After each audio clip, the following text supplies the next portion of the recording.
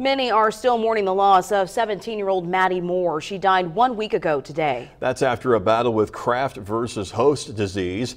Several community members are joining forces to keep her memory alive. News 10's Jordan Kudish joins us now live this morning, and she has more on how they're helping out Moore's family during this difficult time. We've told you before that community members are putting on fundraisers in honor of Madi, but the efforts don't stop there. They're also collecting plastic bottle caps to build memorial benches. Now, there's one fourth grader who is one of the main players behind all of the efforts. Maddie Scarborough has teamed up with How Charming Photography, and together they are collecting caps and lids. Several others are joining in on the efforts by being a drop-off point. That includes the Linton Fire Department and all over Greene County.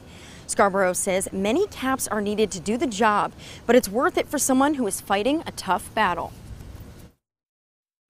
Because fighting hard like that and being able to believe like that would be very hard. Well, she was a role model to me, and I wanted to grow up like her.